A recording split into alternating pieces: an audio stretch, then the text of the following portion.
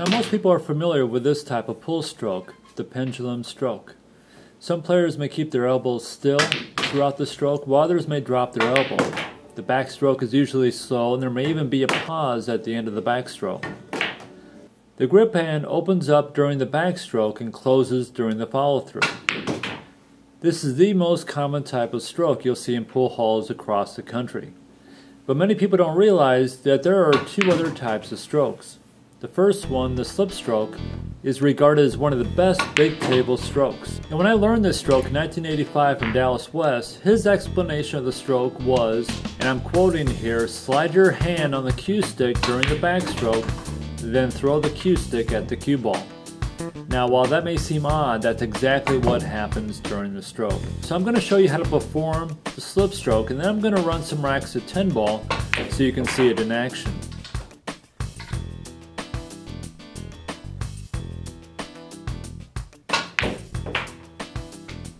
And the other stroke I'll be showing you is a jab stroke. This is a great bar table stroke that is extremely deadly.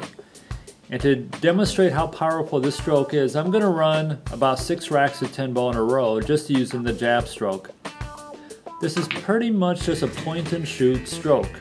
Once you have the shot lined up, you pull the trigger. So kind of think of it as a boxer's jab. Short but powerful. But as accurate as this stroke is, it goes against everything you've ever learned about proper stroking techniques. So, if you're ready, let's get started.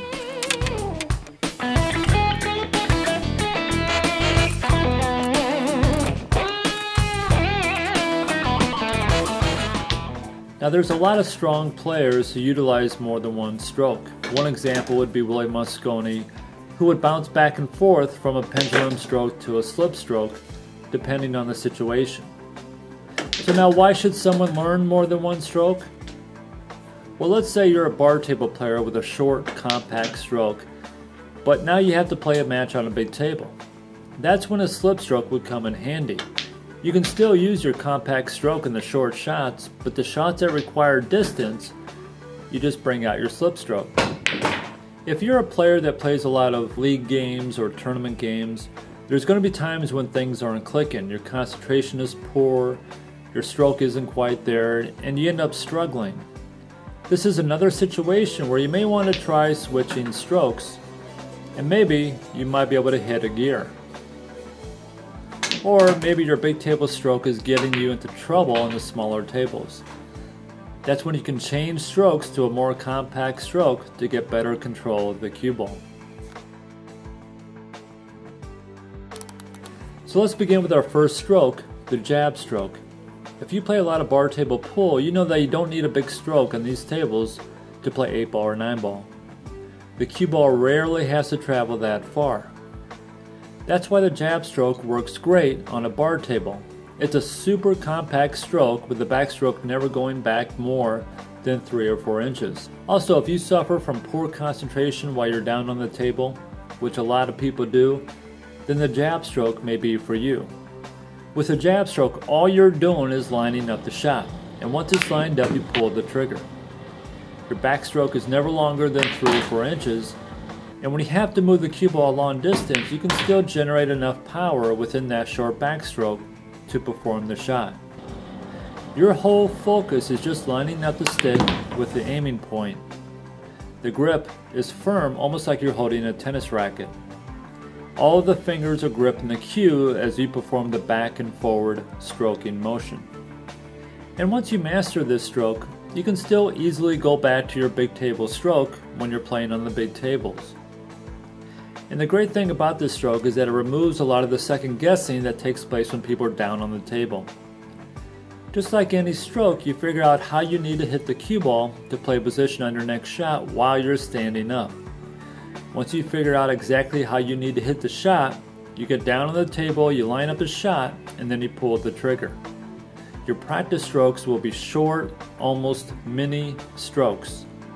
Your whole focus is to line up the tip of the cue with the aiming point. And since your backstroke is extremely short, you may find that your accuracy increases. This is a great little stroke that every bar table player needs to learn.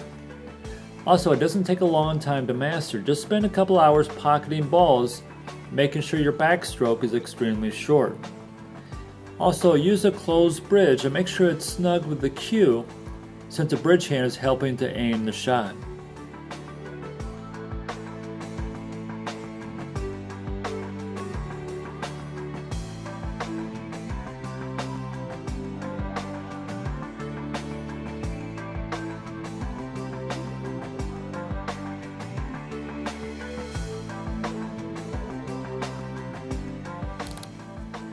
And that leads us to the next stroke, the slip stroke.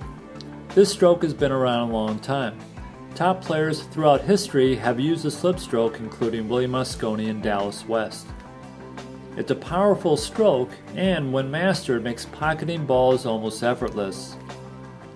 In 1985, I spent time with player and teacher Dallas West studying the slip stroke.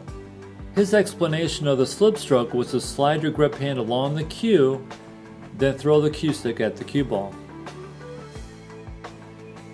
In these examples, I'm going to be shooting shots at different speeds, so you can see what happens as the grip hand slides along the butt end and then throws the cue.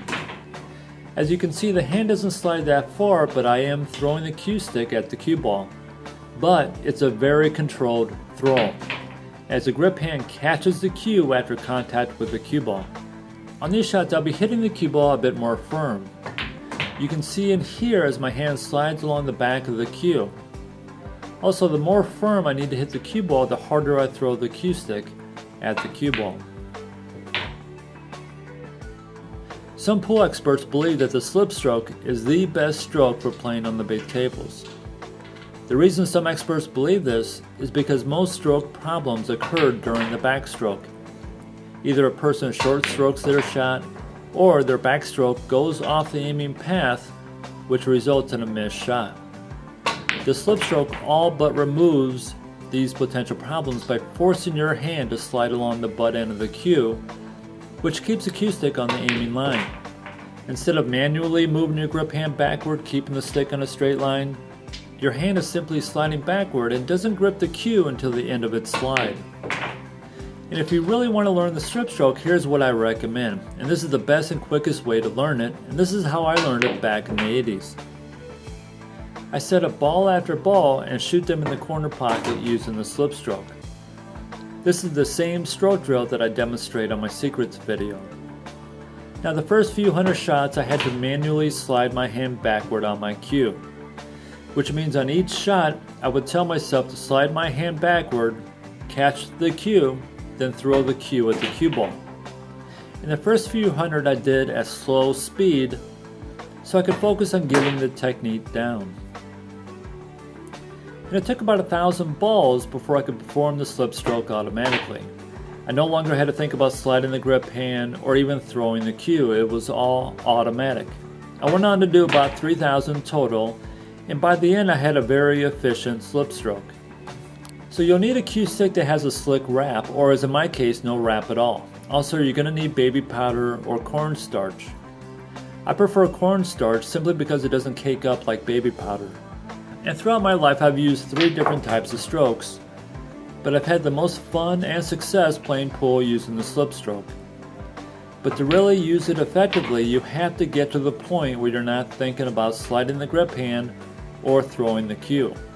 If you're thinking about the mechanics of the stroke, then you're going to struggle. Make sure you have the stroke down pat before trying it in a league match or a tournament. Now, one thing that I've learned using the slip stroke for the last 25 years is you want to keep your grip hand moving, even if it's just subtle little movements. Here I'm moving my fingers one by one, and I'm doing this to keep my hand loose so it can slide easily. Another motion I sometimes do is I hold the cue stick higher than I normally would before I get down on the table. Then when I get down on the table, I gently toss the cue stick forward until my grip hand is in the correct position. Then, when I'm ready to shoot, my hand should be loose and ready to slide. These are 2 great types of strokes that are highly effective and should be in every pool player's arsenal. The slip stroke is an absolute blast to use. If you can hit a gear using a slip stroke, it's an incredible experience. The game becomes almost effortless. The jab stroke is equally as fun to use and just as powerful. Both strokes take a while to master, but the payoff is enormous.